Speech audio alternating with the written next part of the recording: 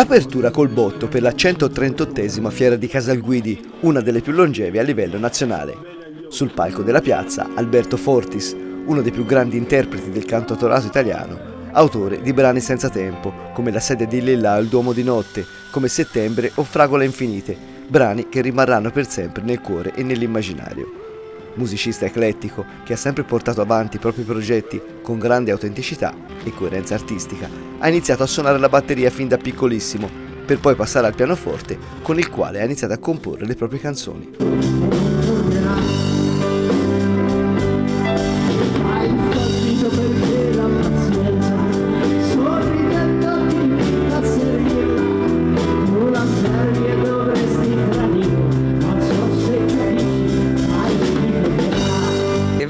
Io a 5 anni ho cominciato a suonare questa batteria a giocattolo, poi sono state insomma le prime band, facevamo soprattutto musica di band anglosassone come Vanilla Fudge, Uriah Heep, Grain Fun Railroad, Creedence Clearwater Revival, insomma questa formazione qua. E poi succede che a 17 anni, 18 anni circa io vado al pianoforte e scrivo come prima cosa quello che poi è diventato il secondo album. Lo dico perché questa sera al concerto di Casalguidi, come rarissimamente succede, l'ultima volta è successo al concerto di Sanremo poco tempo fa con tutta l'orchestra sinfonica e la band, eseguiremo proprio la prima parte dello show, sarà tutta basata sulla suite di Tra Demonio e Santità. Ecco, mi hai in qualche modo, senza essersi detti niente, anticipato la domanda. Dopo il primo bellissimo e fortunatissimo album, cambi completamente genere, hai il coraggio di fare forse uno dei primi concept pop album, che è proprio Tra Demonio e Santità, prima di tornare al classico con La Grande Grotta. Forse quello che ti ho detto è già una spiegazione, perché appunto era la prima cosa che avevo scritto, poi ricordo che agli esordi, pensa che i miei esordi si devono grazie anche a Mara Maionchi, che era in quel periodo direttore artistico della Ricordi, la casa discografica, però quasi tutti consideravano che come album d'esordio di un cantautore, giovane cantautore, un materiale come quello che poi è diventato Tra Demonio e Santità fosse un po' troppo difficile. Quindi comunque abbiamo fatto il primo, che è stato fortunatissimo. Ma io insomma questo materiale volevo pubblicarlo, e quindi ecco che arriva il secondo album. Poi con La Grande Grotta continuo insomma nel mio modo di scrivere, di fare musica, album importantissimo perché è il primo album di collaborazione con musicisti e ambienti di lavoro statunitensi, in questo caso di Los Angeles, che poi mi hanno aperto veramente, è stato come si dice uno sliding doors, perché mi ha aperto veramente una strada nuova che poi è stata proprio molto importante per tutta la mia carriera.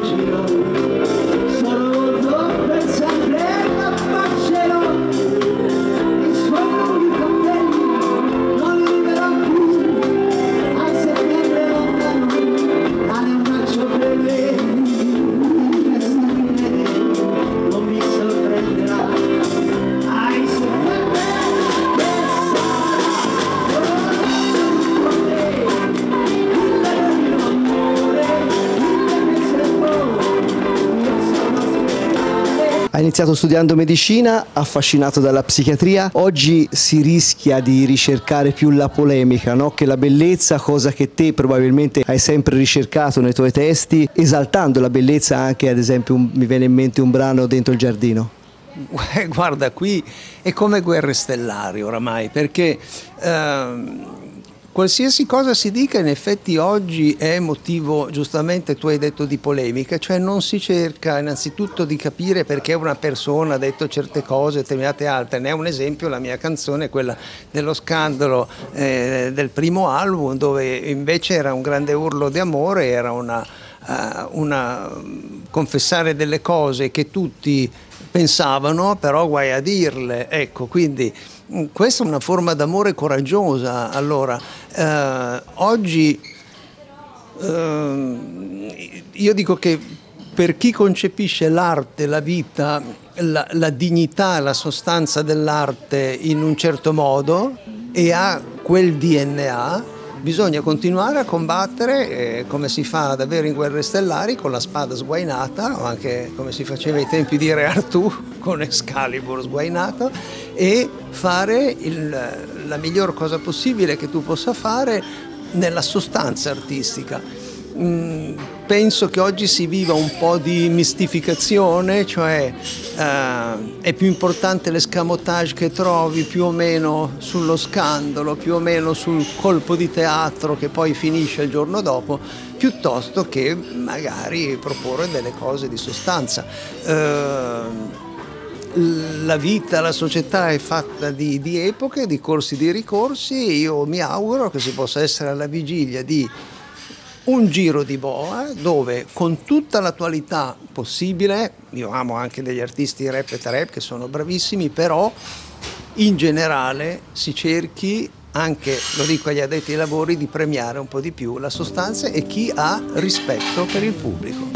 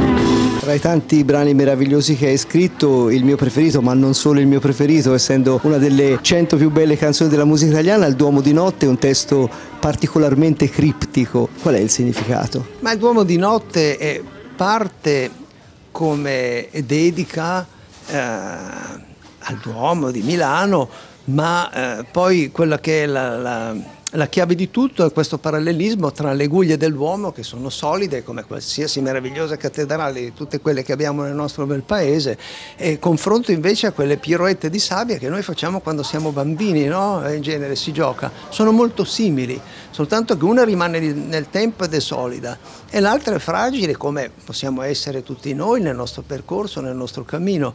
Il Duomo di Notte quindi si basa su questo, sul significato che dobbiamo comprendere, che la vita è fatta di opposti che si alternano continuamente, giorno, notte, uomo, donna, odio, amore, e che augurabilmente la bellezza appunto è cercare di metterli in armonia, quindi capire che uno esiste grazie all'altro. Il testo del Duomo di Notte io ad oggi lo paragono a un testo di una mia recente canzone che si intitola Venezia, che credo sia particolarmente riuscita e ha proprio gli stessi equilibri alchemici del Duomo di Notte. È una canzone che poi è stata galeotta per ricevere a settembre scorso questo bellissimo riconoscimento del Leone d'Oro alla carriera a Venezia, e quest'anno sono proprio reduce, ero lì settimana scorsa, l'invito alla mostra dal red carpet della mostra del cinema di Venezia. Una notte del calore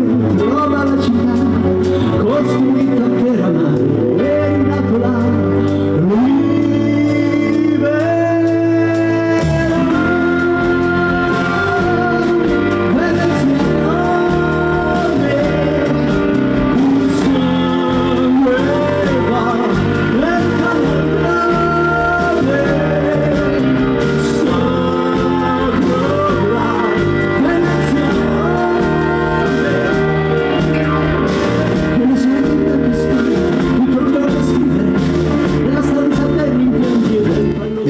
anticipato un'altra domanda. La musica di ieri può salvare la musica di oggi? Manca questa autenticità forse, no? Che prima c'era, e proprio in uno dei tuoi brani più recenti, che è appunto Venezia, te dici sei legittimo nel mondo, in fondo vittima è reale.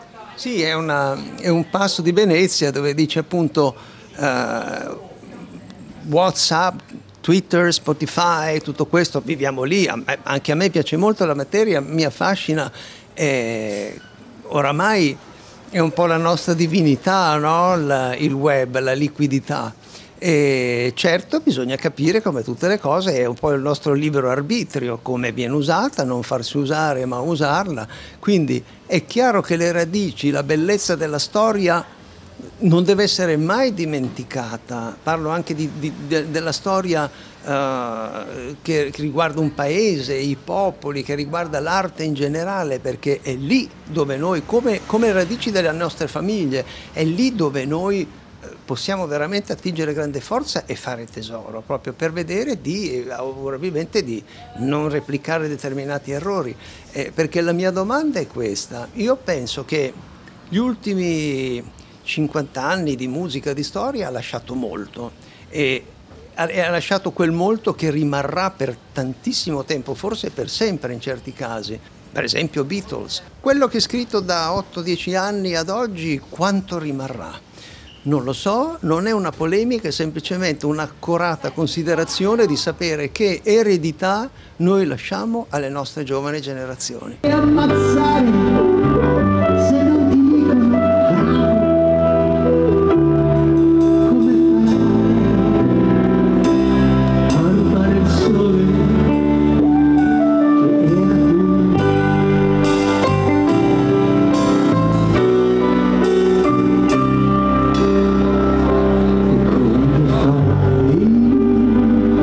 a non essere doppio nella tua persona, di uomo che vive e di amante. La tua fantastica carriera ha avuto modo di incontrare tantissimi grandi artisti, da Bob Dylan a Paul McCartney a Ryuichi Sakamoto. C'è qualche artista, qualche persona comunque che ti ha lasciato veramente un ricordo particolare, un'emozione particolare? Di quelli che hai citato, insomma un po' tutti loro, perché incontrare Paul McCartney quando ho registrato proprio a casa loro, agli Abbey Road Studios, ho registrato il mio album Fragole Infinite, e io ho avuto la fortuna di avere anche la supervisione nel mio album di George Martin, loro produttore, quindi è stato un incontro in una situazione familiare, quindi la bellezza è stata quella, anche se, come tutti dicevano, mi ha colpito molto l'aspetto proprio molto umano e amichevole di Paul McCartney.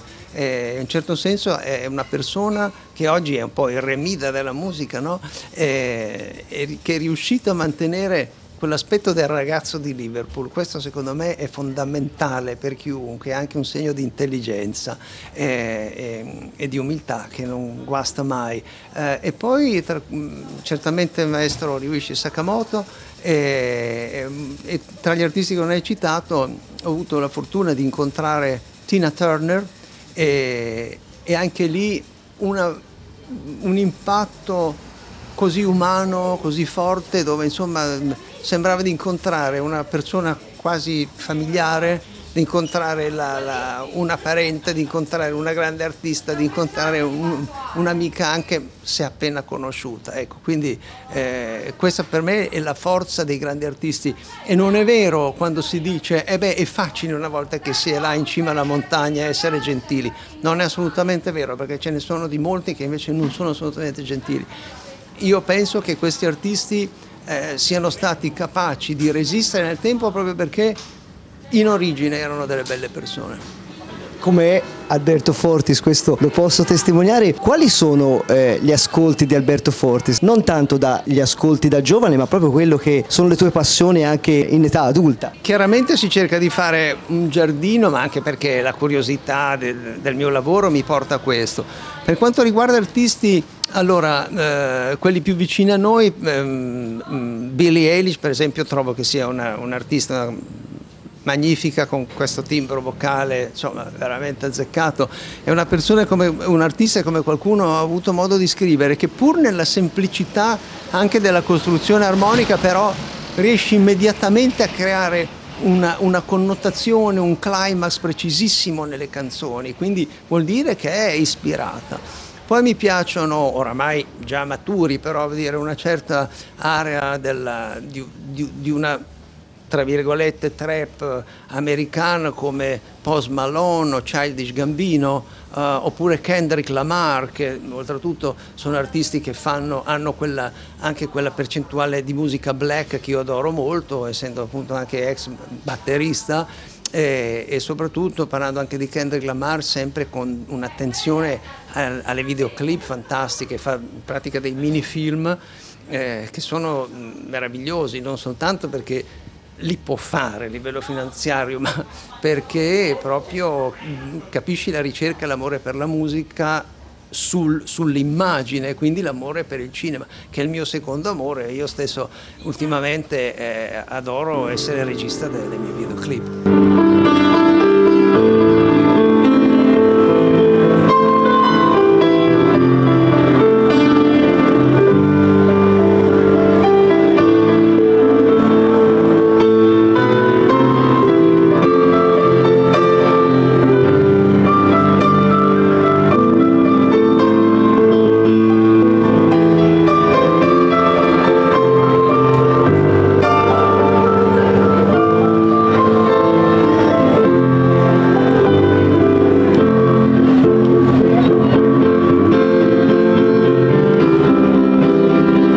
Alla Fiera di Casalguidi, una fiera ultra centenaria, tra le più vecchie nel panorama nazionale. Che rapporto ha Alberto Fortis con la Toscana? Oh beh, insomma, direi veramente fantastico, non soltanto per la bellezza della terra, parliamo insomma di patrimonio artistico, quanto ce n'è da Firenze e tutta la Toscana. E poi, a parte questo, amici, musicisti, che soprattutto basati su Firenze, e più precisamente Scandicci, e poi ho avuto anche una fidanzata toscana, questo qualche tempo fa, di una storia importante, quindi la Toscana mi ha anche legato in qualche modo dal punto di vista personale. C'è un progetto futuro, proprio prossimo? Progetto futuro prossimo, stiamo lavorando sul prossimo progetto artistico, sul prossimo album, che è praticamente pronto artisticamente, e la cosa importante ad oggi è fare in modo che questo progetto, che i progetti si percepiscano, perché come abbiamo un po' toccato prima, la qualità è fondamentale, però poi dipende proprio, come al solito oggi si sa, dall'esposizione. C'è una velocità sul web talmente forte che insomma si sa, si brucia tutto, no? Molto velocemente, però quest'anno innanzitutto è stato un anno veramente molto nutrito, con concerti meravigliosi, partendo da Piazza Scala il 1° maggio, il concerto al Vittoriale, il concerto appunto all'Anfiteatro Alfano a Sanremo con tutta la band e tutta l'orchestra sinfonica, un corpo di ballo di 20 dancers, quindi eravamo 60 a un certo punto sul palco, questo per citarne alcuni. Stati tanti belli appuntamenti televisivi, tante pagine piene su quotidiani importanti, e quindi speriamo che questa bella semina porti insomma ad avere una piattaforma idonea per il prossimo progetto. Poi l'altra cosa che da un po' che si lavora è un musical che io ho scritto, e vedremo in questi lavori cosa succederà. Grazie mille. Grazie a voi e buon show. Ma tu non fammi questo